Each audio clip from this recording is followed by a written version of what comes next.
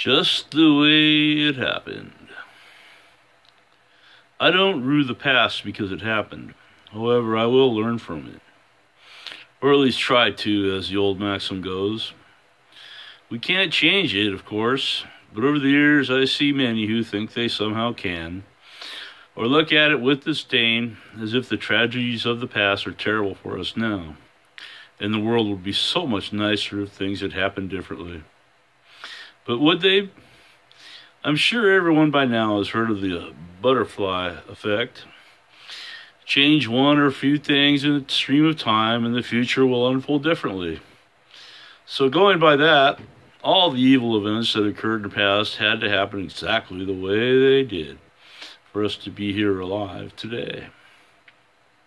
I don't know many people who would be willing to give up their lives for an uncertain future that had unfolded differently.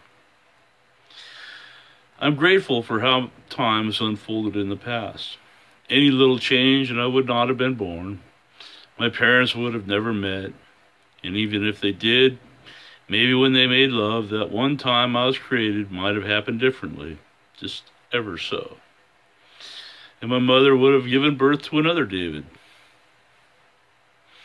All because a different sperm would have fertilized her ovum, giving me a slightly different genetic makeup. From then on, every other event would have unfolded differently. Everything would most likely be different.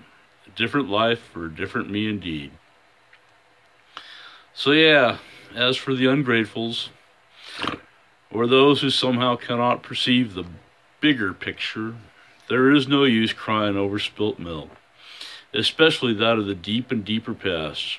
For better or worse, things happen just as they had to make this reality in the great cause and effect flow of time.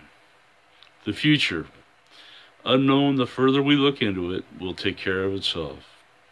To be sure, we humans will play our role in whatever happens until we, as every other species does, runs our course to eventual extinction.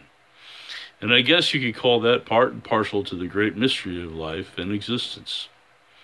But I'm certainly not going to waste my days hating things and events that I can never have control over, whether they be past, present, or future.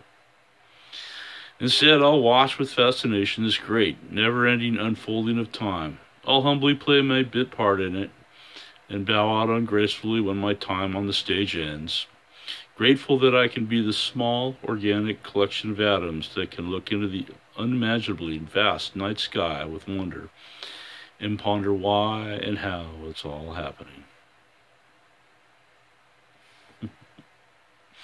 Have a good night.